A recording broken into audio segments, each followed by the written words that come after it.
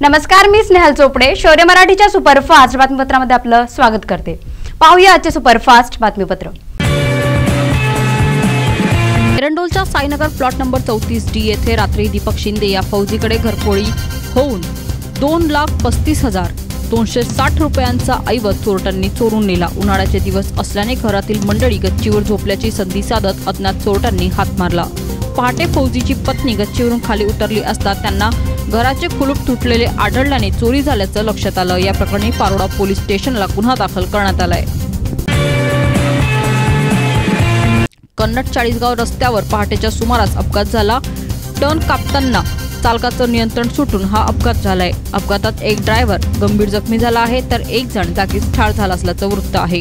जखमीला खासगी रुग्णालयात उपचारासाठी दाखल करण्यात आलंय। पारोडा तालुक्यात तीव्र टंचाईग्रस्त गावांसाठी टँकर सुरू केले आहेत। ते टँकर डिझेल अभावी 2 दिवसांपासून टंचाई असलेल्या गावांमध्ये जात नसल्यामुळे गावकऱ्यांचे हाल होत आहे।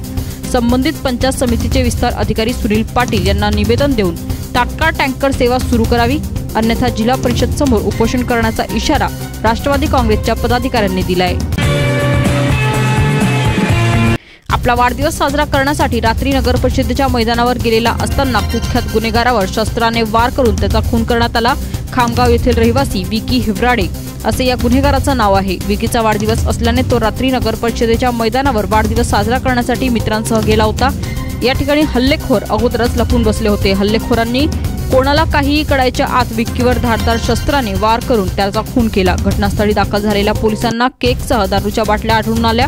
पूर्ववैमनस्यातून हा खून झाला असावा असा प्राथमिक अंदाज पोलिसांचा आहे।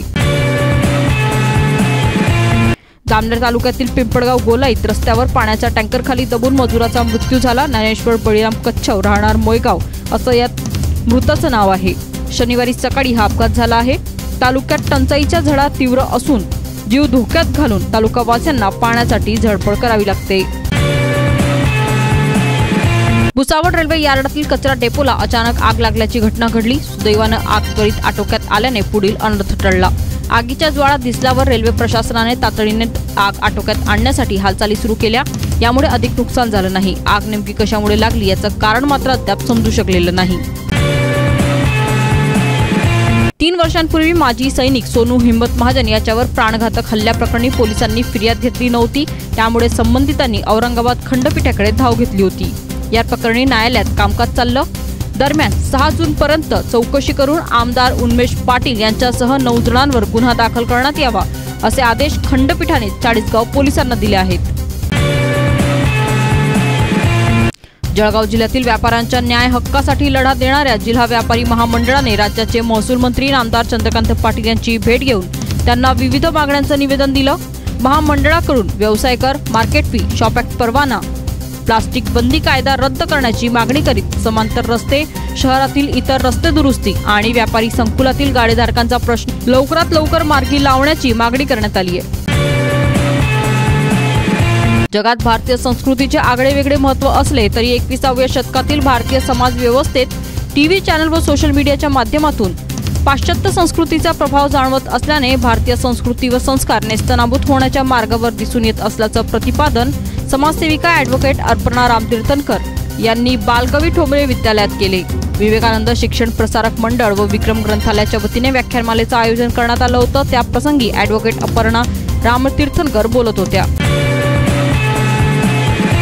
थेंब अमृताचा या जलक्रांती अभियानाचा शुभारंभ करून संत महामंडलेश्वर जनार्दन हरिजी महाराज यांनी जलक्रांतीचे प्रत्यक्षकाम सुरू असलेल्या मोर नदीतील ठिकाणी भेट देऊन पाहणी केली।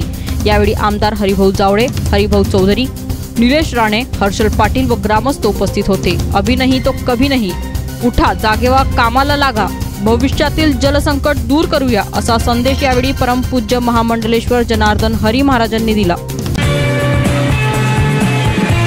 याबरोबरच आजचं बातमीपत्र इथेच संपलं। पाहत राहा शौर्य मराठी, आपले चॅनल आपल्यासाठी। नमस्कार।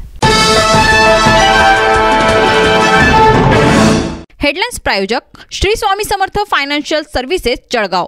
शेती कर्ज, पीक कर्ज, वैयक्तिक कर्ज, व्यावसायिक कर्ज, तारण कर्ज आणि विविध कर्ज सुविधा उपलब्ध।